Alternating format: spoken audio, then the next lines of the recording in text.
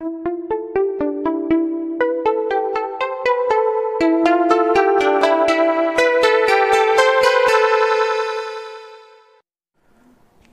everyone, welcome back to another session in dentistry and more. Today we have a small topic in prosthodontics, that is combination syndrome. So combination syndrome is nothing but on keeping a complete denture. So we have a complete denture on upper arch and a distal extension case in lower arch. That is, only the natural teeth, anterior teeth, are remaining in lower arch. So complete denture here, a distal extension, removable denture here. So in such conditions, the upper anterior ridge faces a problem because of the continuous pressure from the natural teeth in the lower anterior side. So ultimately it will become a vicious cycle and a lot of changes happening over the oral cavity. So this is known as combination syndrome. So the combination of a complete denture and a partial denture. Okay, so what happens in combination syndrome? The first thing is loss of bone from the maxillary anterior edentulous ridge.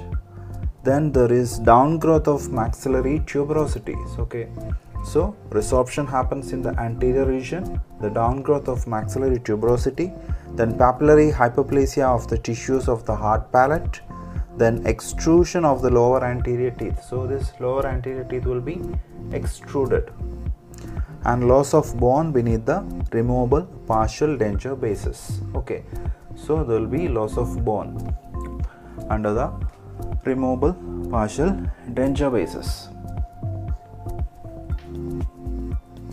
So we can say that there are 6 changes happening. One is the loss of vertical dimension, then the occlusal plane discrepancy on occlusal plane, then we have anterior spatial resorption of the mandible, then the development of epulis fissuratum, which is an inflammatory change due to the chronic trauma of this denture borders on the oral tissues. Then poor adaptation of the processes,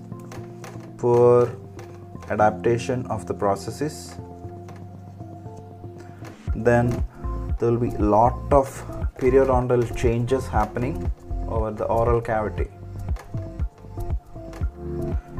and also the spatial resorption of mandible, anterior resorption of mandible. Similarly, there will be resorption of maxilla also. So it is like a vicious cycle. So the circular changes happening, natural teeth creating resorption of mandible, maxilla, maxillary tuberosity downgrowth, then the resorption of all the denture base, the residual ridges, then the spatial resorption of mandible, then the loss of vertical dimension, occlusal plane discrepancy, the epulis fissuratum, the poor adaptation, periodontal changes, and ultimately it becomes there is a loss of retention of all the dentures with associated a lot of problems in the oral cavity. So that is a combination syndrome when we keep a complete denture and partial denture in upper and lower